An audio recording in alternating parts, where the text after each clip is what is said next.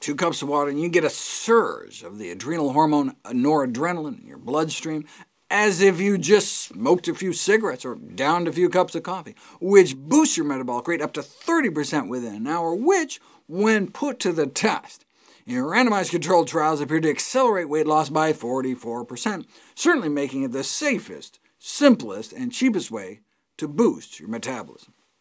Now, if you're on a beta blocker drug, this entire strategy may fail. Beta blockers are typically prescribed for heart conditions or high blood pressure, and tend to end with the letters LOL, such as atenolol, nadolol, or propranolol, sold as Tenormin, Corgard, or Inderol, respectively. So, for example, if you give people the beta blocker drug metoprolol, sold as low pressure, before they chug their 2 cups of water, the metabolic boost is effectively prevented. And this makes sense, since the beta that's being blocked in beta blockers are the beta receptors triggered by noradrenaline.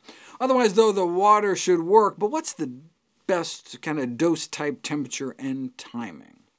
Just a single cup may be sufficient to rev up the noradrenaline nerves, but additional benefit is seen at 2 or more cups.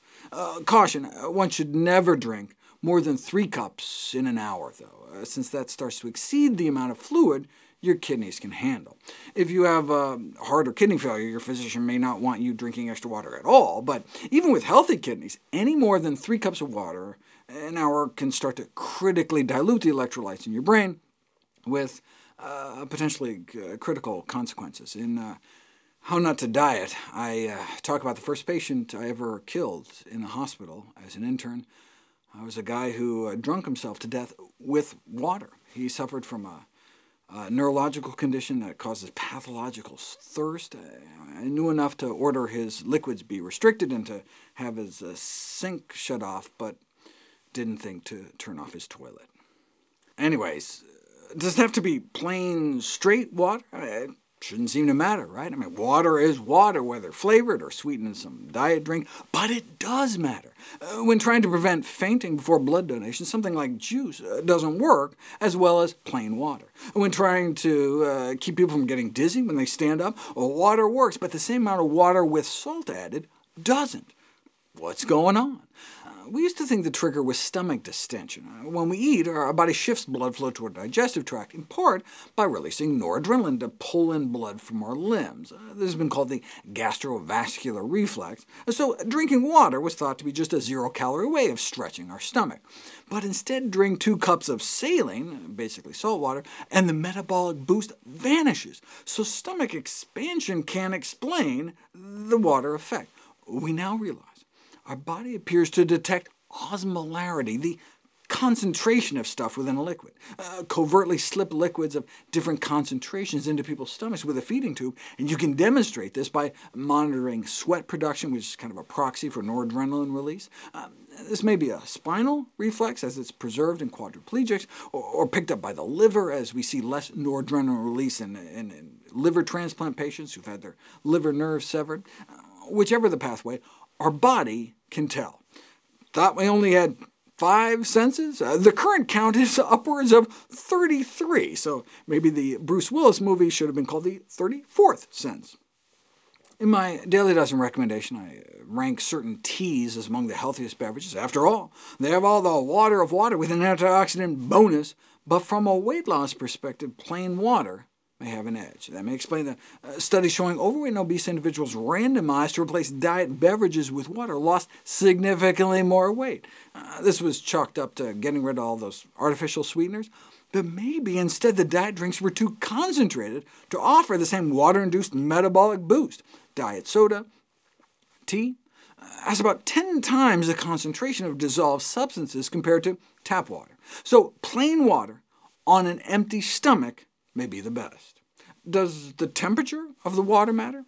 In a journal published by the American Society of Mechanical Engineers, an engineering professor proposed that the secret of a raw food diet for weight loss was the temperature at which the food was served. To bring 2 cups of even just room temperature water up to body temperature, he calculated, the body would have to dip into its fat stores and use up 6,000 calories. Look, just do the math, right? He says a calorie is defined as the amount of energy required to raise 1 gram of water 1 degree Celsius. So since 2 cups of water is about 500 grams, and the difference between room temp and body temp is about a dozen degrees Celsius, 500 times 12 equals 6,000 plus calories needed. Anyone see the mistake? In nutrition, a calorie is actually a kilocalorie, 1,000 times bigger than the same word used in the rest of the sciences. Confusing, right? Still, I'm shocked the paper was even published. So, drinking 2 cups of room temperature water actually only takes 6 calories to warm up, not 6,000. Now, if you were a hummingbird drinking 4 times your body weight in chili nectar, you could burn up to 2% of your energy reserves warming it up, but it doesn't make as much of a difference for us. What about really cold water, though? A letter called The Ice Diet was published in the Annals of Internal Medicine, estimated that eating about a quart of ice, like a really, really big snow cone with no syrup, could rob our body of more than 150 calories, the same amount of energy as the calorie expenditure in running 1 mile. It's not like you directly burn fat to warm up the water, though. I mean, what your body does is just corrals more of the waste heat you normally give off by constricting blood flow to your skin. How does it do that? Noradrenaline.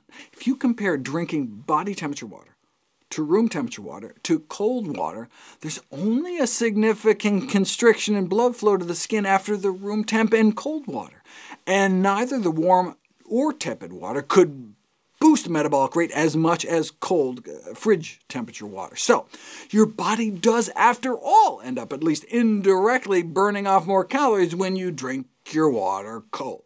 So 2 cups of cold water on an empty stomach a few times a day. Does it matter when? Yes. Watch my evidence-based weight loss lecture to see how you can add the benefit of negative calorie preloading by drinking that water right before your meals.